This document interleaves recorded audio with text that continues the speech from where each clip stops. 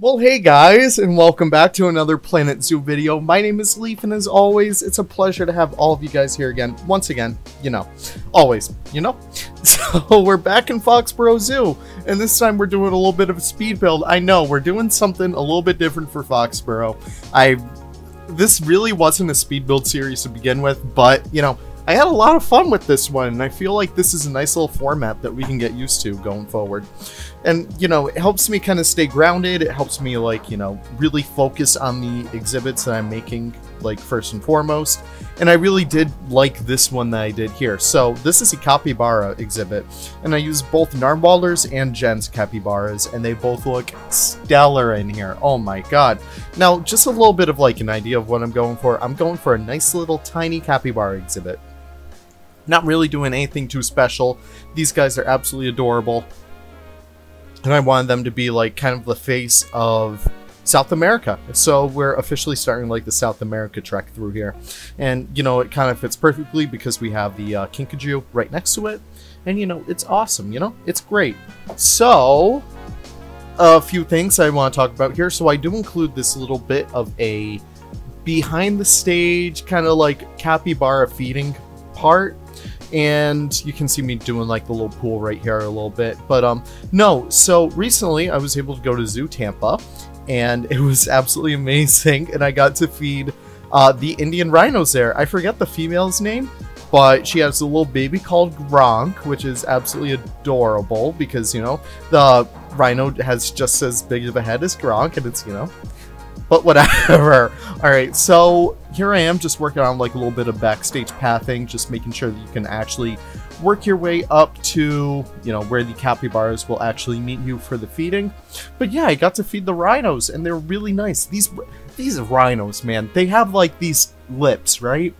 But they're prehensile, so you can actually see them, use them like a finger and start to grab the leaf as you're holding it up there. It was actually collard greens, but still, same thing. But no, I was like, you know what? I want to have more of these experiences in Foxborough Zoo, I figure, it's a good way to make money for the zoo. It's a good way for guests to get educated about the animals, because when we were there, we basically had our ears talked off about, rhino facts and all stuff like that. When we eventually do get rhinos in here, I'll definitely relay all of those fun facts to all you guys. So please don't even worry about me not selling you anything. But yeah, it was absolutely amazing. I'll probably roll some pictures across the screen right here of me. Also, leaf face reveal. Oh my god. But yeah, I really wanted to integrate that right here. So let's talk about the little habitat that we're building.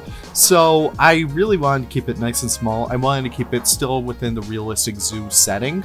And you can see me put both the capybaras in there right now. And here I am just doing a little bit of the woodwork for the little fence. I definitely do need a touch of this up again because they can theoretically escape, but their hitboxes won't allow them to, which actually works out in the end. So that's kind of awesome. But yeah, here I am just fiddling with it. I didn't really know what I was doing at first, but I eventually figured it out. So I just have this nice little shaded area. I put a parasol in there too, just to keep it nice and shaded. I'd figure you go in here with a group of 5 or 6, and then you guys would be able to talk with the keeper and everything. I feel like that would have been really nice. So that's the whole idea that I was going for right there. And I actually do turn that little green thing into a building. I figure in the colder months they could be stored in there, or later down the line, we might have a tropical dome. And that's something that I really want to do because we have so many South American mods coming out, and I'm like, damn it, we need to get all of them in here. So that's going to be really fun to do. I'm actually beyond excited for that. And we actually do go into the live portion of this later on. We're about halfway through the speed build right now. You can actually see me start to dress up the area a little bit more. I'm just trying to fiddle with some different ideas on how to fill up this space, how to make it look very natural. And I think in the end it actually turns out a lot better than I actually tried. Yeah, so that makes sense, I guess. But no, I really do love how this starting area is starting to come out. And you have that little overlook over there that looks into the whole farm area. Sponsored by Garlic Farms, by the way. Nice little local dairy farm for all of us Rhode Islanders. But yeah, so here I am just working on the sign. don't worry about the height. I'll fix it up in just a little bit. So I do capybara encounters right there. I should probably change out the path so only keepers can go back there. I don't know. We'll have to see about that, because right now guests can go back there, and you really shouldn't be able to go back there if you're like at a normal zoo. By the way, the Bengal bamboo is way too tall. I'm complaining today. It's a complaining video. All my videos are complaining videos. Here I am just checking out like all the scale of that, and here I am making the building. I also love this like nice subtle green. It's kind of like a go away green kind of, but no, I just really love how that turns out, and I feel like, you know, the green is perfect for like tropical America too, so that actually works out really well. And I've been getting into really using like those light switches and the exterior outlets so much. I should probably go back in there and do a little bit more realism detailing. I should probably do like some hoses and stuff. But yeah, in the end, I think it comes out really well, and we can definitely check it out in like the live portion. Check out these little capybaras in action. They actually jump through their habitat pretty much, because a lot of their navigation area is kind of borked. So unfortunately, they do need to like make these extremely high jumps, which is so funny to see. But still, nonetheless, they're amazing to have in this little zoo. And for the building itself, I kind of just do like a little basic trim on it. It's nothing too special. It's just a little staff building, and you really don't even see it from the habitat. But I should probably actually cover it up a little bit more, maybe with some vines and stuff, but nonetheless, you can see just how much these guys really love their exhibit. They're nice and tiny. I have this little door for them as well.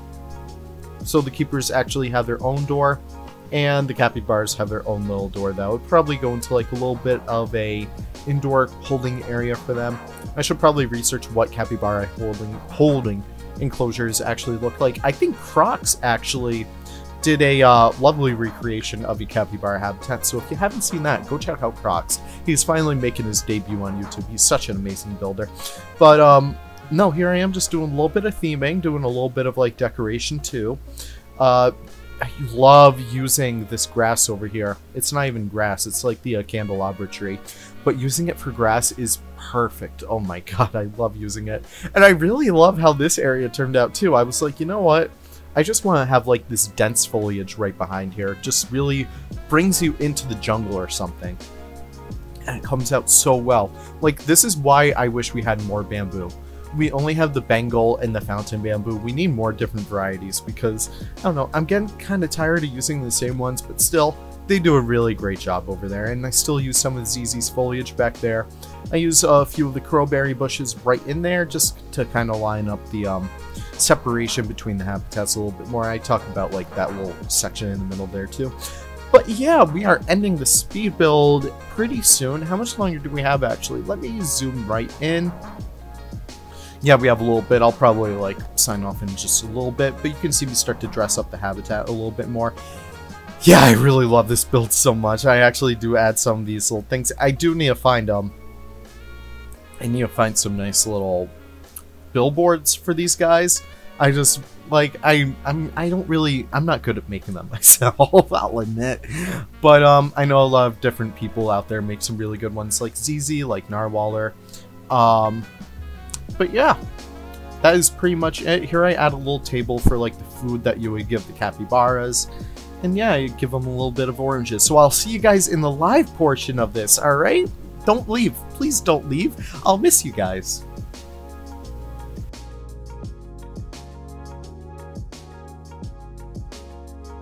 Well guys, I hope you guys enjoyed the speed build. Who knows what I'm going to be talking about in there. But yeah, this is our little capybara habitat, and I'm just going to probably like throw, I don't know. But no, I probably won't even include the cinematics because we're going to walk through it, you know? So here we go. We're just going to go like to the entrance of it. So I figure we're going to start off with South America going to the left at like this little split junction, because I do believe the... What is this? The honey bear? Otherwise known as a kinkajou. Let's find out where they're from, because I do actually believe they're from South America, so that actually works out really well. Yeah, they are. Perfect. Alright, so yeah, the honey bear comes from South America, which is perfect because it leads us right into our little capybara habitat, and I absolutely love these guys. So I decided to give them like a little bit. We're gonna pause it because the camels are way too loud. But yeah, I decided to give them a little bit of a split habitat. Forgive me while I like adjusted my chair for a little bit. And I did include like a little bit of water for them, and I kind of made it a little bit dingy, and you can see we're starting to get like some of that texture glitching again, which, you know, it sucks, but what can you do? I don't get why this one isn't, but that one is, but you know, it's whatever. See, I guess can see our little capybara friends swimming around, and we can actually see one right in there.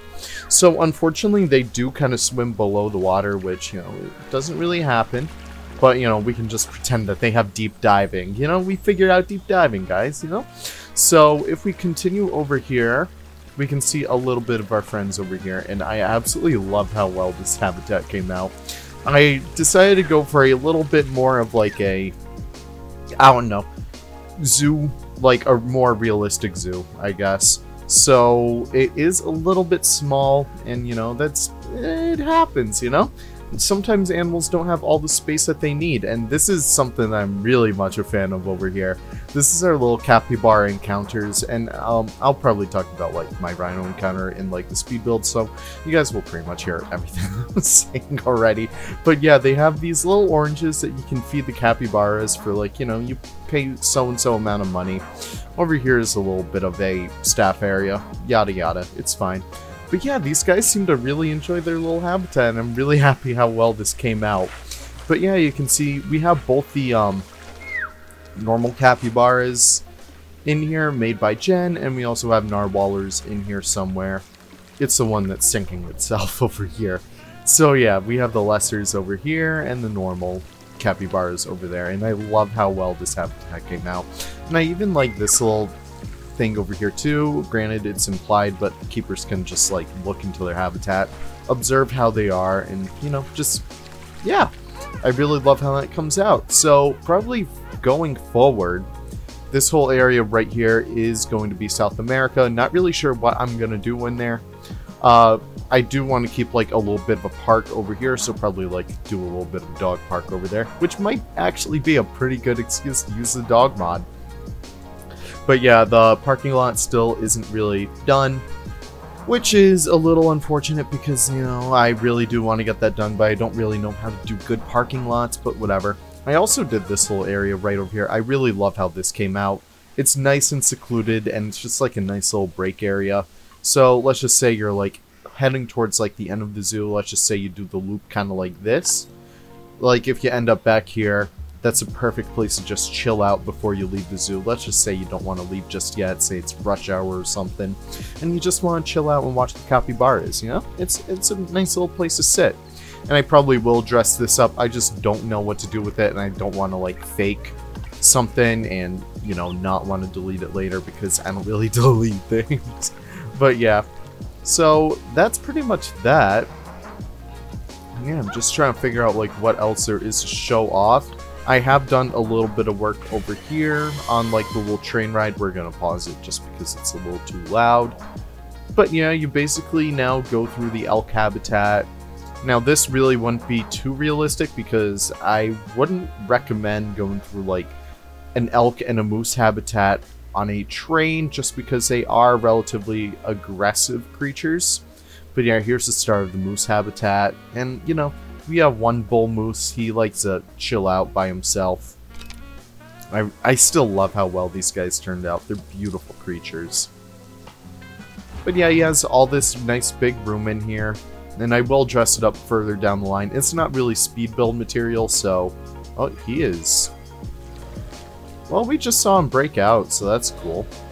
But yeah, we will be included some more deer. I did put whitetail here as like a little temporary thing, but I don't know, we might change it out for like Sika deer or something like that. And down here, obviously, we're gonna have like our little black bear overlook, and this will kind of lead us into North America. So we already have like the farm, which ends up with like North America up there. We have river otters, we have like all these beautiful artiodactyls. I guess deer are artiodactyls, I'm pretty sure they are at least. And we can sort of lead it into here, maybe might even do like a desert house for Mexico. We don't really know, And I am kind of a fan of like splitting up North America and South America, because usually you have like them lead into each other. But no, I'm really happy that they are their own separate entities, because I don't know, it just has it, I don't know, it has a little quirk to it. But yeah, we can see this little keeper over here. So yeah, I'm pretty much stalling the end of the video at this rate. So I want to thank you guys so much, and I cannot wait to see you guys in the next video for Foxborough Zoo. Take care and have the most wonderful, wonderful day.